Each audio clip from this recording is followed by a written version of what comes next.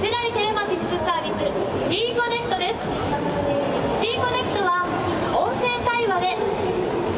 目的地設定や情報検索ができる新開発のエージェント、カーナビにアプリをダウンロードできるアップス、そして安全安心サービスオンラインケアの3つから構成されています。いずれもクラウドプラットフォームトヨタスマートセンターより提供されます。まずエージェントの音声対話サービスでは、六本木通り沿いにあるイタリアンを探してなど自然対話により情報の検索を依頼することや、今やっている駐車場のあるところなど条件を追加して絞り込み検索をすることなどができます。また要件がうまく伝わらない際や緊急時には有人オペレーターに要件が自動的に転送されますので、確実な対応を得ることができるんです。また先読み情報サービスエージェントプラスでは、センターに蓄積されたビッグデータを利用することで、ドライバーの行き先を予測、ルート上の渋滞、天候、路面情報なども先回りして届け、快適で安心なドライブをサポートしてくれます。次に T-Connect で新たに提供いたします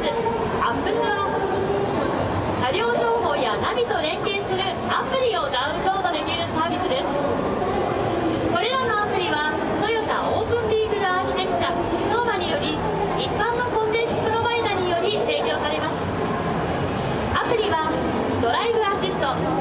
コミュニケーション、インフォテイメント、ライフサポートの4つのカテゴリーから提供。ゲーム感覚でブレーキ技術を向上できるアプリ停止の達人や、楽しいドライブやグルメには欠かせないグルナビ、そして家電を操作できるエアコン操作アプリや、音楽ナビゲーターシェフが今の気分や聴くシーンに合わせて音楽を提供してくれるミュージックシェフなど、さまざまなアプリが提供されます。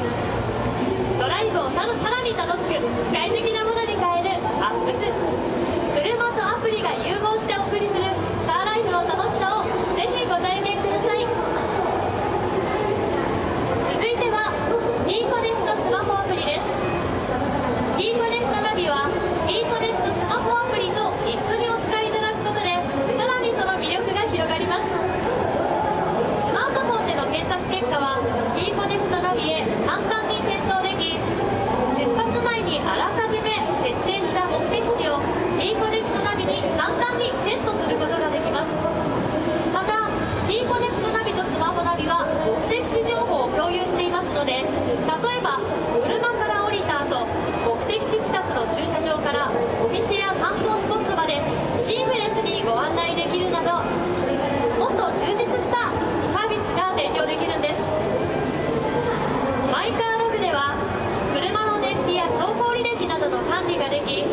車両情報に基づいて販売店からのタイムリーな案内を受けることもできます。他にもドライブやエコ運転が楽しくなるさまざまなアプリを提供いたします。さらに10台のトヨタのテレマティクスサービス CEATEC で提供しておりますオペレーターサービスやヘルプネットなどの安心安全サービスをオンラインケアとして提供いたします。トヨタは T-Connect により人と車と社会をつなぎ、心ときめく快適なスマートモビリティ社会を実現したいと考えています。詳しくは T-Connect ゾーンでご紹介させていただいております。またこちらでエージェントも体験中ですので、どうぞお立ち寄りください。その他にもトヨタではユニークな取り組みとして、現在愛知県豊田市で Ha mo というシェアリングサービスの実証実験を行っています。 Ha mo では車などパーソナルな乗り物と電車やバスなどの公共交通機関と最適に組み合わせて、人にも社会にも街にも優しい